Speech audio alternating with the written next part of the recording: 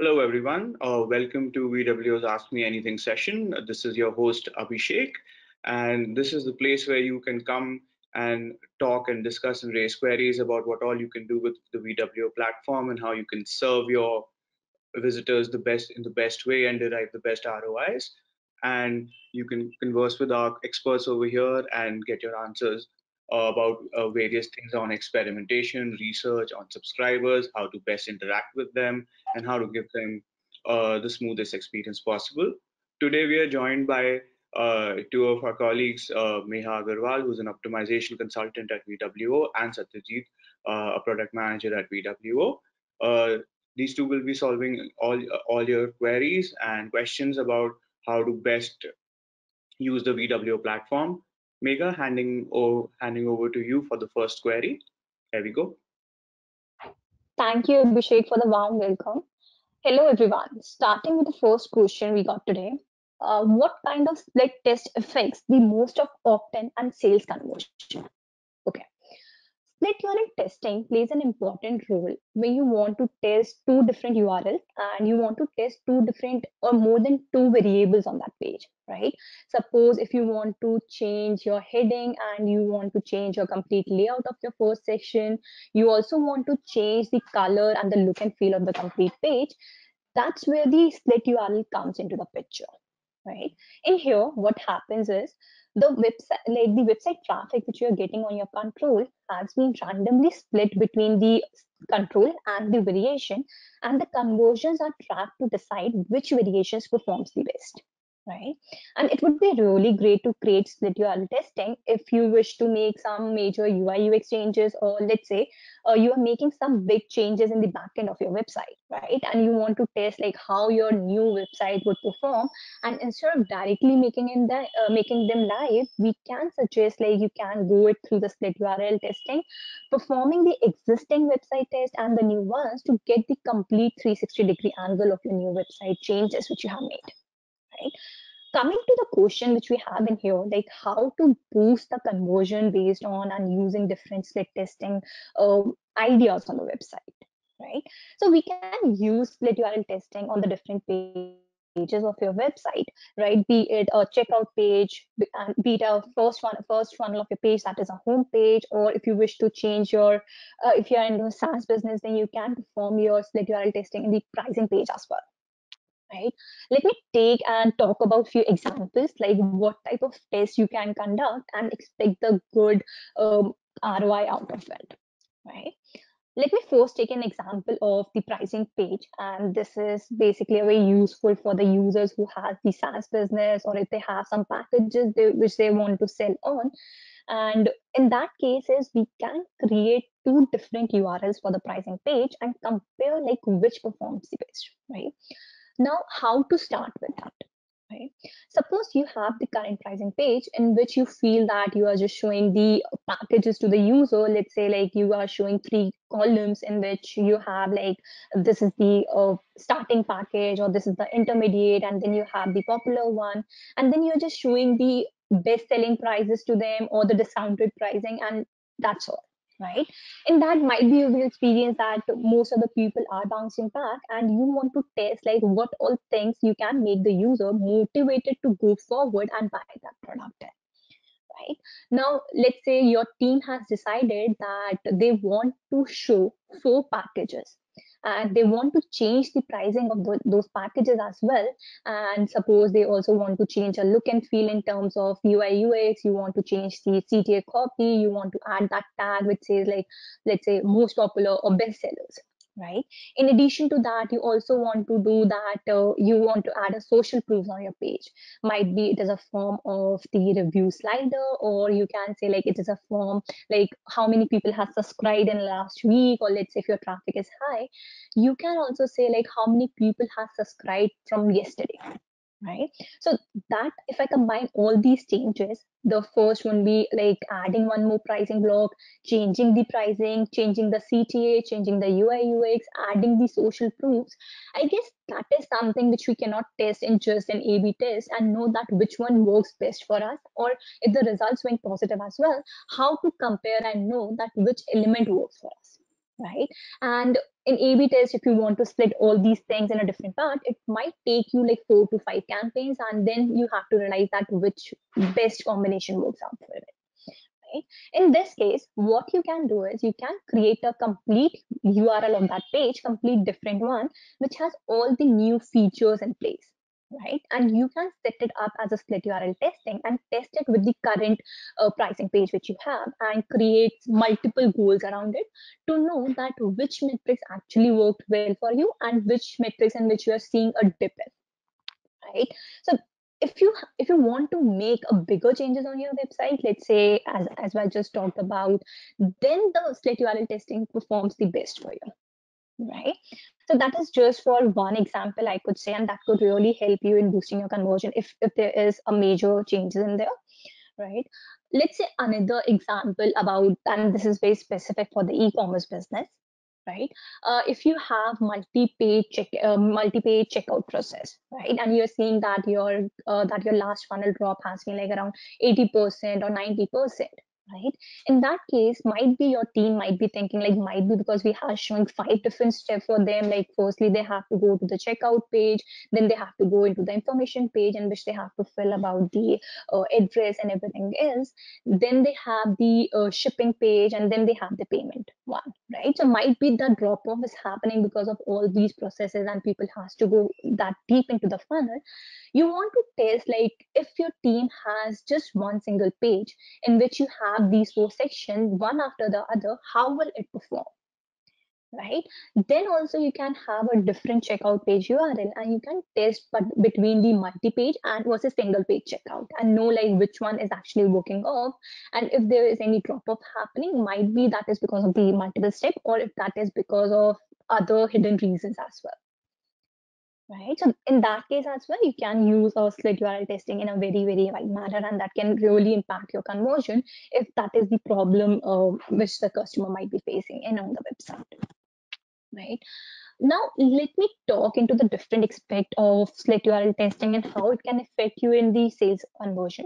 Right, in some of the website we have also seen that the major channel is just the one channel. Might be you're getting 50% of your traffic from the organic, or might be you're getting the maximum traffic from the paid search, and each users performs differently and behave differently when it comes to the conversion. Right, for example, if people are coming to me directly on the website, right, and they have proper knowledge about the website, and might be they are converting better than the users who is just randomly searching for me and coming from the organic search, and they might be landing on any page in which they are not getting the specific information on.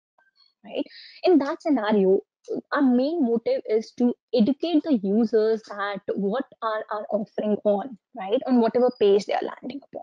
So it would be good to test that if you are getting a maximum traffic on one page, be it a product page or a listing page, you want to create two type of landing pages in there. One would be just having all the products in place, like in which you're just showing, like as soon as the visitor land, you're showing all the products from the different categories in there.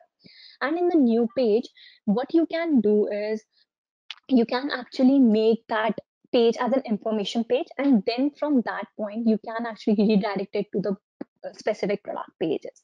Right, so this is very specific for one channel. Right, and it might behave differently for organic or the traffic who's coming from direct. Right, that type of test also you can do by using the segment section which we have on our website, in which you can check and run that campaign only for the specific channel, be it a paid, be it organic, be it direct, or if you want to combine these 2 3 channels, that is also possible by using our segmentation option in there. Right, also I guess that URL testing is really important if you are going through any major speed changes, or let's say like you experience the heavy page load, you can make your images optimized, or instead of having videos or vice versa, you can place your objects differently and see if that is the one factor which is helping the business grow. Right, and doing this with, like, the split URL testing is actually very important and very useful when you have major changes in place in which you want a faster results. Right, instead of depending on a longer period, and you just don't want to wait for so long to make the complete change in the website or the page. Right, so there the split URL testing plays an important role. right? So yeah, I guess these are the things and these are the changes which I would like to suggest if you are going through. But do let us know on email as well, like if you have any follow-up questions or if you have any particular use case in which you want us to guide you in there. That's all from my end, Abhishek. So yeah, Yeah, for thank you, this. Megha. Thank you for the comprehensive explanation for the query raised. Satya, would you like to add anything to what Megha said, or should we open the forum for questions? I Yeah, I think she's covered all the points here. So yeah, I don't have anything much to add. So I think we should move on to the crowd questions. Great.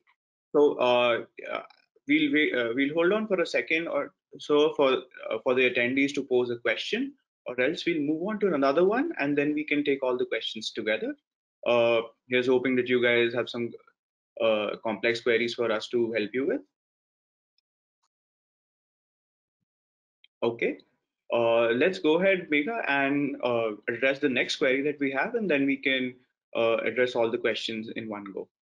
So I'll just quickly transfer my screen share over to you. Sure, Abhishek.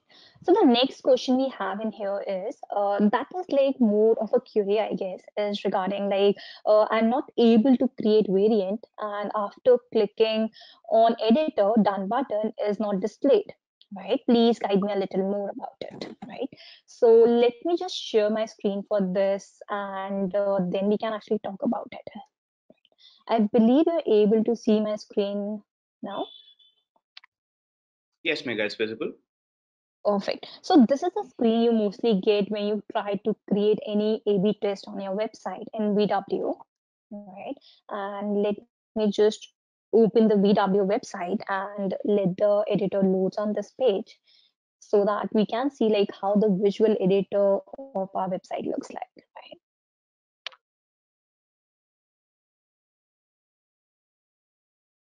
So yes, as I can see, like our visual editor has been loaded and it has showing me two different options in here. One is for the control in which I can't make any changes in, and the other one would be the variation in which I can actually make the changes which I would like to test upon. Right? Let's say I want to change this heading specifically to some other element. Right? Let's say I want to change scale your A/B testing to VW A/B testing with, let me just change it to any testing or the split URL testing. Yeah, scale your split testing with VW, right? That has actually created one more variation. And let's say I also want to change the copy of this test. It would be a different test altogether, but let me just show you that how it works basically instead of yeah. So if you see that I have changed request product, I have increased the font size as well. I can actually use anything PXER, like whatever actually defines your website. And let's say if I want to change the button color as well, but I'm just keeping a slight change in here. And there's a done button. It might be possible that when you are experiencing that, it might be something a network issue, and that's why it not work.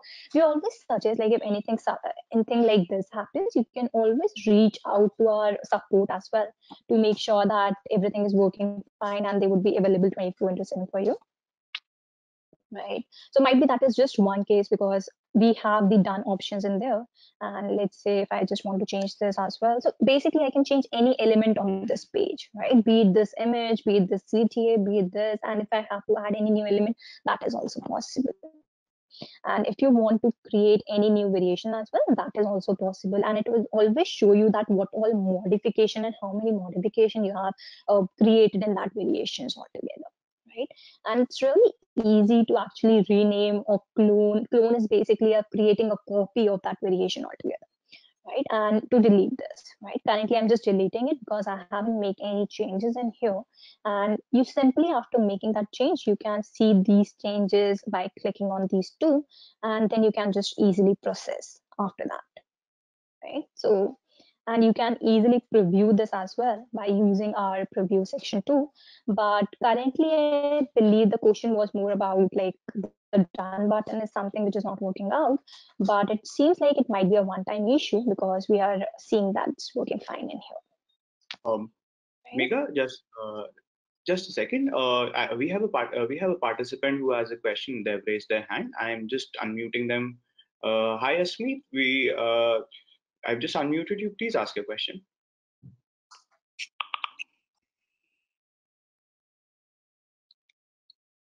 Hi, Asmeet. We're waiting for your question.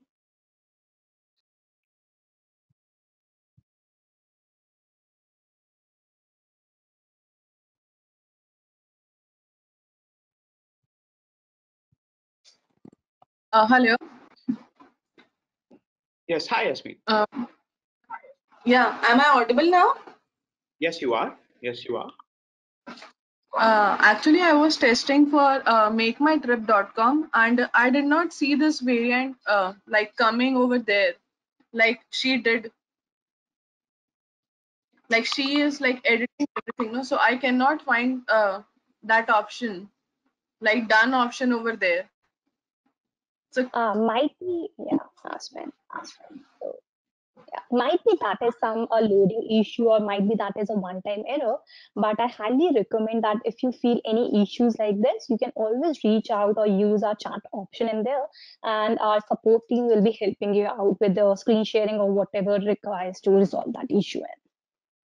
okay, Because generally we have that might be like when you're doing it, might be that's how it doesn't work upon, but you always have to click on element and edit your changes and click on this done or discard or edit HTML option. uh, please can you tell me once again? Like you have clicked on this screen and then you have got this option, right? Yeah, that's correct.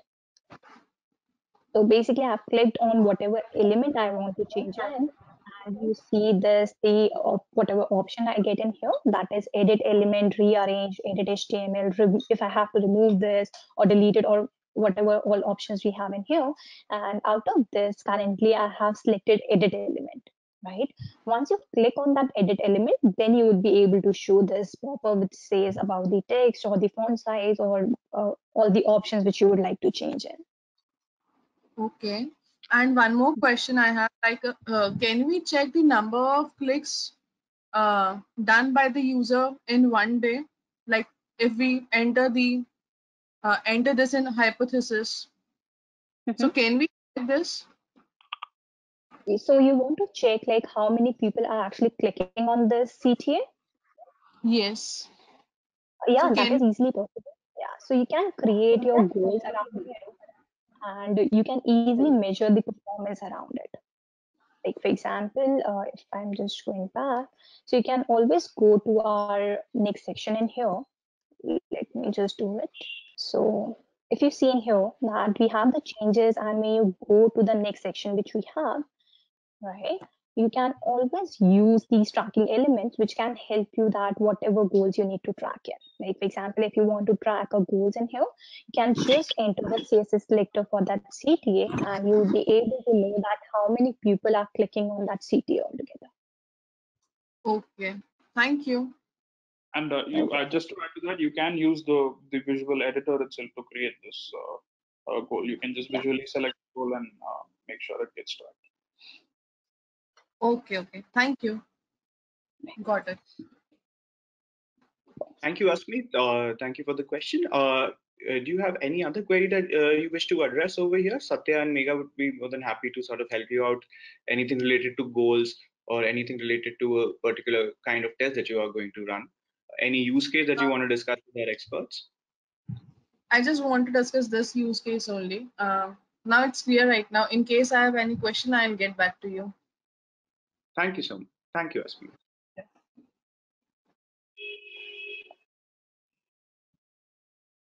Okay. Megha, we don't have any more questions. Would you like to continue with the query, or would you like? Is there any other question I'm asking our attendees if they want to pose?